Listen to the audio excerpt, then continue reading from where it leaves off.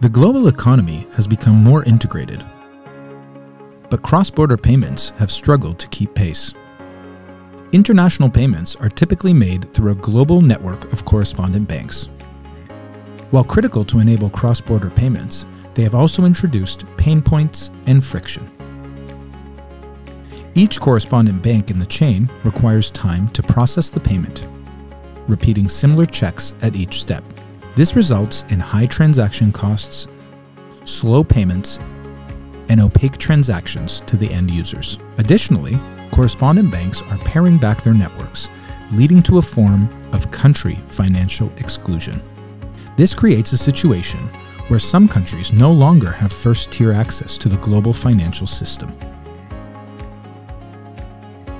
The Bank for International Settlements Innovation Hub is exploring solutions for overcoming these limitations. The aim is to allow cross-border payments to be immediate, cheap, widely accessible, and settled in a secure medium. A possible solution would be a multiple central bank digital currency platform, or mCBDC. That is a technical platform that directly connects digital central bank money.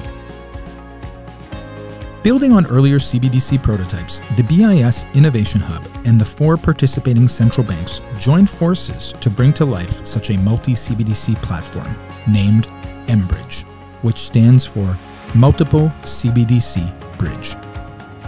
By providing a shared platform on which participants can conduct peer-to-peer payments directly across jurisdictions using safe local central bank money, mBridge can tackle the pain points of international payments, advance cross-border settlement in digital central bank money, and support diversification of currencies in cross-border transactions.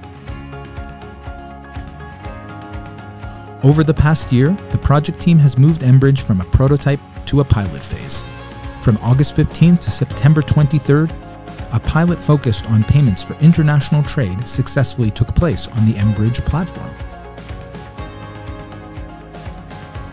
This was the largest multi-CBDC pilot involving real-value cross-border transactions among commercial banks from 4 different jurisdictions. 4 central banks and 5 commercial banks from each jurisdiction, for a total of 24 participants, took part in the pilot, with the BIS Innovation Hub acting as a central coordinator. The pilot consisted of 3 basic transaction types. First, issuance and redemption of CBDC between central banks and their domestic commercial banks. Second, simple one-way cross-border payments between commercial banks. And third, cross-border atomic payment versus payment for foreign exchange between commercial banks. The pilot was conducted in 3 phases, with each phase seeing an addition of a new jurisdiction.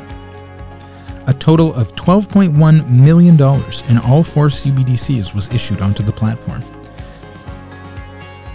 This facilitated more than $22 million in cross-border payments and FX transactions made through over 160 transactions. The pilot demonstrated the platform's ability to transact real-value payments in a real-world setting. It enabled peer-to-peer instant exchange of CBDCs to improve cross-border payment speed, efficiency, and reduce settlement risk, thereby confirming its potential. Equipped with the learnings from the pilot, the mBridge project will continue towards a production-ready platform for cross-border payments.